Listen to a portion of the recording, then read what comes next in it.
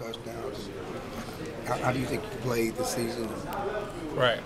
The way I would assess it is I wouldn't say I hit my potential this season, even though it's career high in yards and touchdowns. I thought I could have accomplished a lot more, but I didn't. So it's just a good reason to be able to go back to the drawing board and work my butt off this off season so that I can. But in a way, it could be a good thing, because now I know that. Going into next year, it's something that I can actually top because I know for a fact, down the stretch this season I didn't perform at a level in which I know I could perform. So, it's a reason for me to really work hard this off season and try to have a complete season next year to actually get those numbers and reach my potential.